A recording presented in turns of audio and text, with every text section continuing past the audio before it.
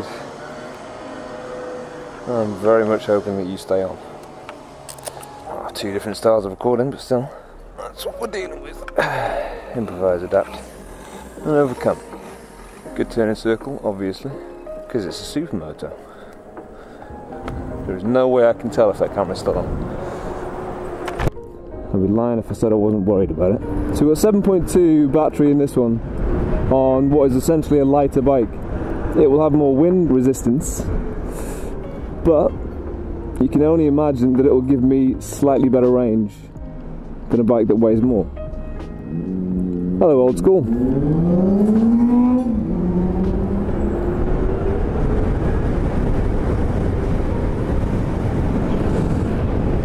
This is definitely faster than the S model. Well, isn't this a break for you? You were made, I'm gonna guess, in California. Certainly you were designed there. Oh, where am I going? Who's gonna ride me? I wonder. And here you are in glamorous London on a grey, rainy day. You hit the big time, my friend. You hit the big time. Pop, pop, pop, pop, pop, pop, pop. Yeah. I feel like Brian Blessed making my own sound effects. Pew, pew, pew, pew. Sit rep, 85%.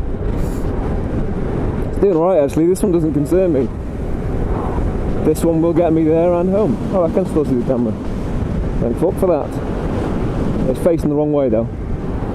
It's facing the sky. It was at this moment that he knew. He fucked up. Ugh. Shit.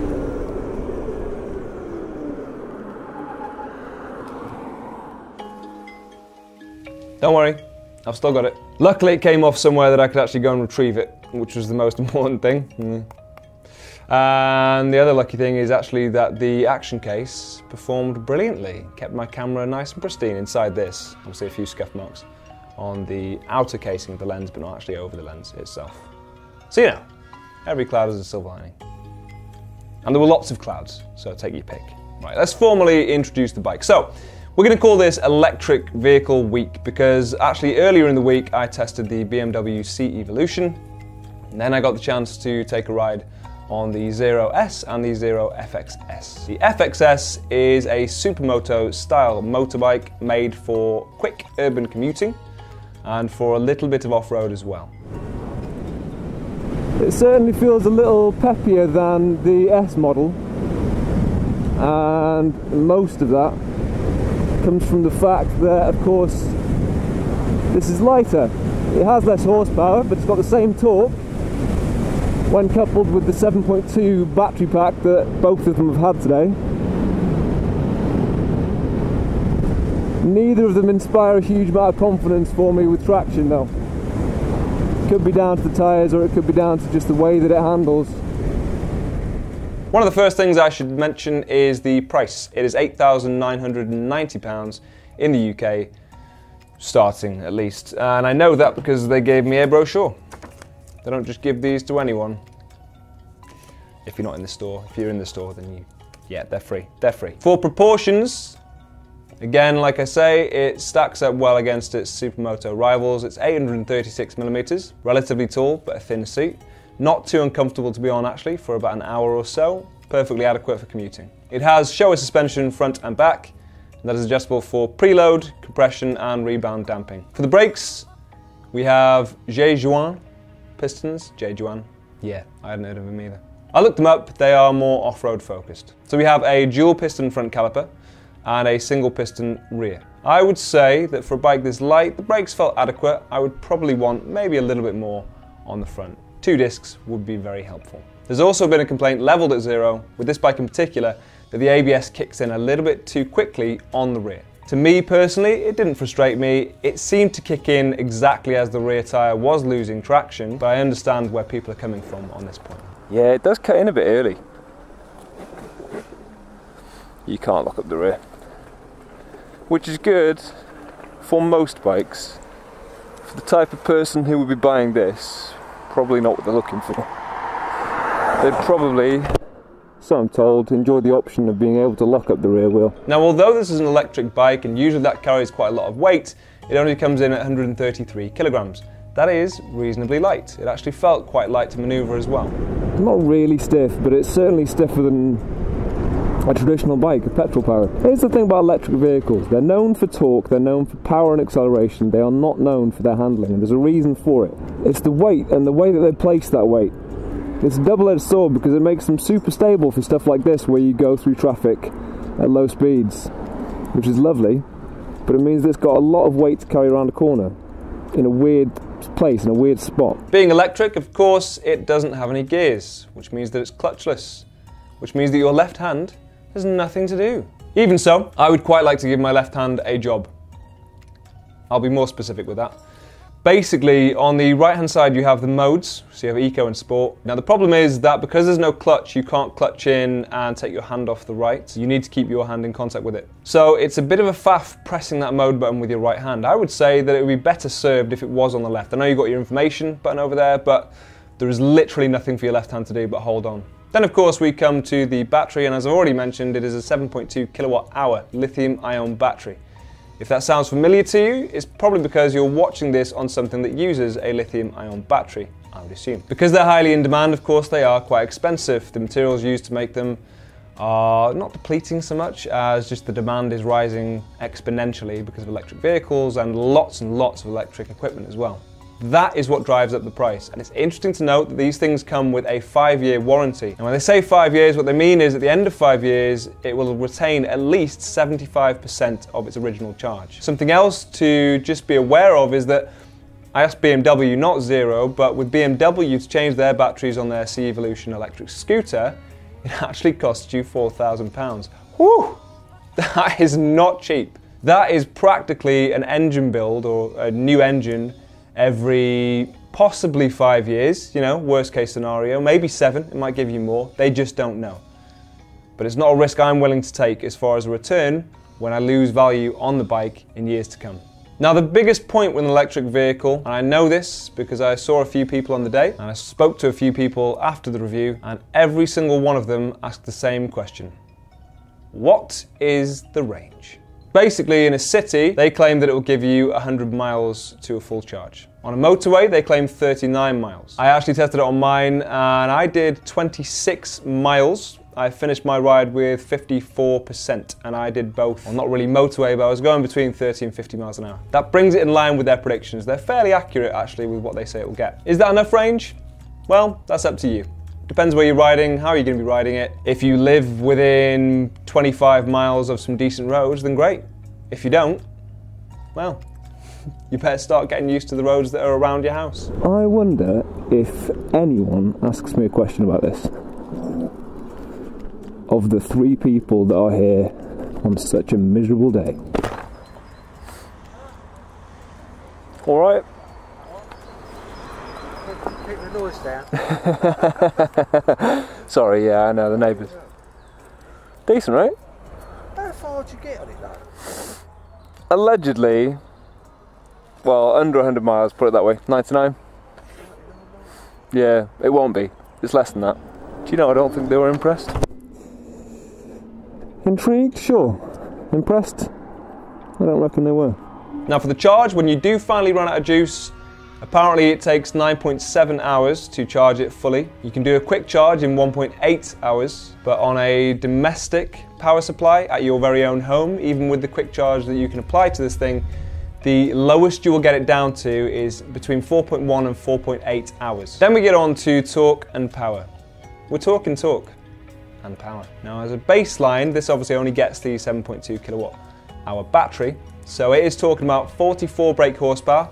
Not too exceptional, but not bad for a bike of this size and weight. It's really when we talk about torque, God, there is no other way of saying that we get impressed, hopefully. It's got 106 Newton meters. That's about 78 foot-pounds of torque from a standing start. It practically makes that from zero. Just to put that in context, that is more torque than a Harley 1200 Sportster, which is insane. And I'm about to beat off a half dozen Uber drivers. Yoof.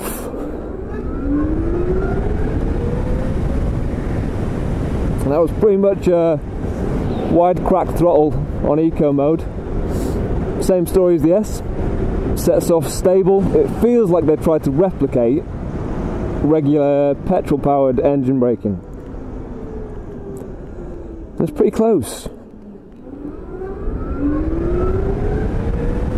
Obviously, being an electric vehicle, this thing has no engine noise. And I know some of you will be ahead of me on this one. I missed not having an exhaust note on this bike. And I also know that that will polarize some of you.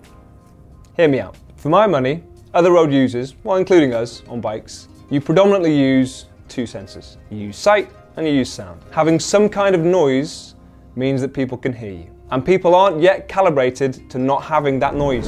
Welcome to London traffic, everybody. Let me take you through a lesson. Now, if I was on my Virago, I reckon that Toyota Prius would be moving over right now, that Ford Focus would be moving over about now.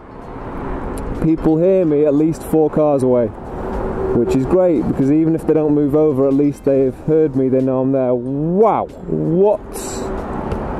what is going on there? It's a bold choice. So when you're straight behind them, if they can see you in the mirror, then they'll move away. That's fine. But there is something to be said for people hearing you. If they hear you, they know you're there. If they know you're there, they'll probably have seen you. And they'll be aware, hopefully, not to change lanes without looking or thinking. You need everything on your side to make sure you are safe. You need to ride safe, you need to be highly visible, and you need to be heard. With that said, please unload all your comments down in the comment section there. I expect them, I want them. So if I just tell you that an electric vehicle is torquey and it's powerful and it's smooth, it's nothing you won't have heard before, and it doesn't really get the point across.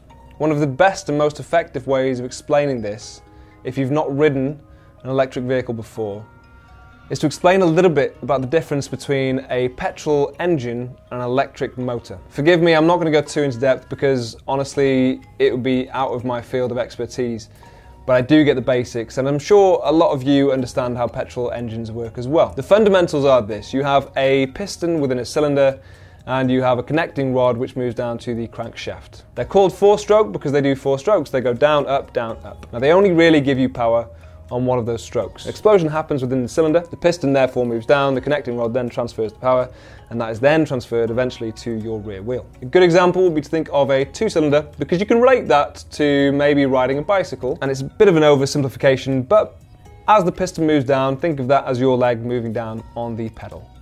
And you get thrust only when you're pushing down. Manufacturers therefore have a variety of different options when trying to change the power output of a bike and the characteristics of that bike. They can choose to put in however many cylinders they want, they can make those cylinders however big they want, they can change the size and shape of that piston, they can change the size of that connecting rod. All of these different things go into giving a bike character and changing how it delivers all of that power to the rear wheel. Now with an electric motor, on the other hand, what you have is a DC or direct current brushless electric motor, and that works off of electricity and magnets. So there's a few different ways of doing that. You can have a fixed magnet in the center on the rotor, or you can have a fixed magnet around the outside. So if the fixed magnet is in the center and you have electromagnets all the way around the outside and you have quite a few of them, basically one of those electromagnets turns on, and that attracts the rotor in the center around just a little bit of a turn. Just a tiny amount. And when it gets round to the point where it would meet that magnet, it's then turned off. Then the next electromagnet is turned on. Then the next one, then the next one, then the next one, all the way round sequentially. And the rotor in the center just keeps spinning. Interestingly enough, in comparison to a petrol engine, where you have to build up to your peak torque and your peak power, on an electric motor, it makes peak torque pretty much from the get-go. As soon as that magnet turns on, it gets that pull and it spins around. The only limitation then is what they decide to put on electronically, or however much torque it can actually transfer to that rear wheel without just spinning around. It also offers no kind of shake or actual feedback, so it is as smooth as it possibly can be. Now some would say therefore that an electric bike lacks any form of character. And to those people I would simply say try it, because the very fact that it is smooth and quiet is its character. It's just a different character than you will be used to, and it's a different character than you can get on any other bike out there. It won't be to everyone's taste, and that's fair enough. V-twins aren't to everyone's taste, 4 cylinders aren't to everyone's taste, single cylinders aren't to everyone's taste either. Personally, I enjoy all the bikes out there, all the configurations that you can get. The most important thing to me is to actually use them in the place that they are designed for. And that really brings us on to the most important point with this: where is its home? Where is this bike most comfortable? Well, it's focused at the city. It's focused on urban transport. It is fast, it is nimble, it is stable. The fact that you don't have a clutch is great when you're in a city. The fact that it's twist and go, but it has the kudos of being a bike rather than a scooter, that's exciting as well. That's appealing to me. It's also obviously capable of going off-road.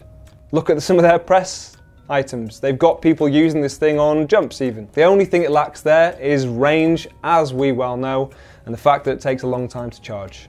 Now, would I buy this bike? Probably not at the moment. It's a bit of a shame. I would use this thing in a city, but I can't personally justify the money. I could find cheaper in a petrol alternative, and they are still decent enough now. But this thing, it shows potential. They're not the only ones doing it, but they are at the moment one of the most commercially viable. Oh, 11.9, £1.19 per litre. Oh, it's not bad. It's not as good as free. Ha! It ain't free.